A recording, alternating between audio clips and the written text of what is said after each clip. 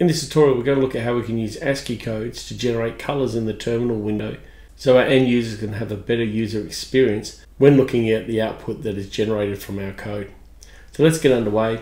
I'm using PyCharm from JetBrains, the education version of it, and also I have got Python 3.9 installed. So I'm just going to start a new project. I'm going to create a folder on my desktop called Code Snippets. And it's going to create a little virtual environment in there, and we're using 3.9. I'm going to click on Create. Now once the environment is generated, I'm just going to right mouse click, Create New, and a new Python file. I'm just going to call this Colors. Now you notice, or ASCII colors.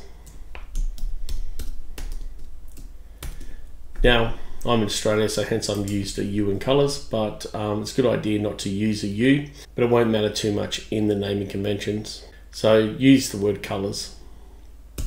Press enter. So what we want to be able to do is actually print a color on screen. So this line of code, we're going to print and we're going to output, and you notice the escape character, and then we're in x1b square bracket 6 semicolon 30 semicolon 4 to m end quote. So this will generate a code, and then it's going to output the word success, and then it's going to turn the font back to black again. So you don't exactly know what this color is at the moment, so let's just run it and have a look at our output. You can see that it's black writing with a green background in our output. So how can we see all the colors? Well, what we're going to do is we're going to create a little program to generate them all for us. So I'm just going to press enter a couple of times and go paste. So if you copy down this program, so x is equal to 0 for rows, so it's going to generate a whole series of rows for us, and there's going to be 24 of them. It's going to use the variable colors, which is nothing. For columns, so there's going to be some columns and rows. So each row is going to have 5 elements in there, and that's going to go for 24 rows. So we'll end up with a 5 by 24 grid. And we're going to have a code that has a string of x, which starts at 0, plus column, which start at 1. And then it will inject that into the following thing. So it's going to have the colors, and it's going to output the colors, and it's going to show us the code, but the code is also going to be in the color itself and with the print colors.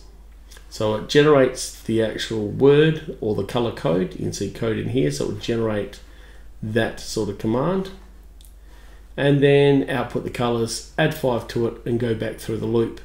So in essence, it will go through the first time, go through this 5 times, then it output the colors, and then go back around again.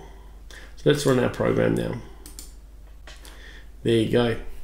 So you can actually see all the outputs of our colors.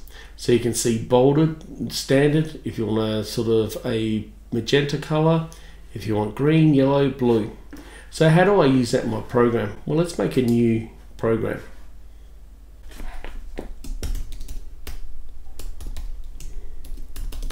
I'm just going to call this one colored print. So I'm just going to go print, and then I'm just going to put the word hello.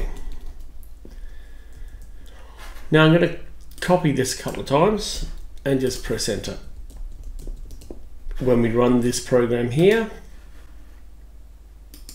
you can see we just got hello, hello, hello, which isn't very exciting. But if we go back and run this program once more, so we're switching between the two projects. If I want the first hello to be magenta, I'm just going to copy this. I'm going to go back into the color print.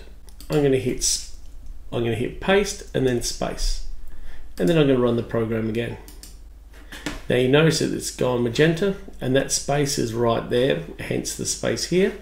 So the break command ends at the M, and you can see the word hello, but because it's turned on here and hasn't been turned off, it'll keep going. So if I want to turn the color off, I need to go back and run the ASCII code again, go back to the top, and you can see here's the basic font here. So I'm just going to copy that one out, and then when I go back in my color print, I'll paste this at the end.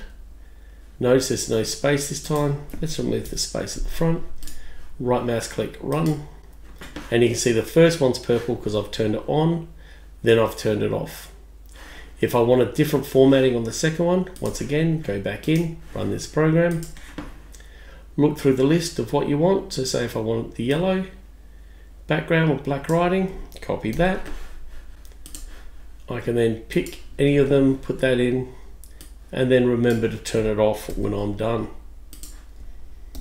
Run the program, and that's how you can add color to your work. So I hope you found this tutorial useful. If you did, give it a like and a thumbs up. Also have a look around my YouTube channel for other useful Python coding snippets.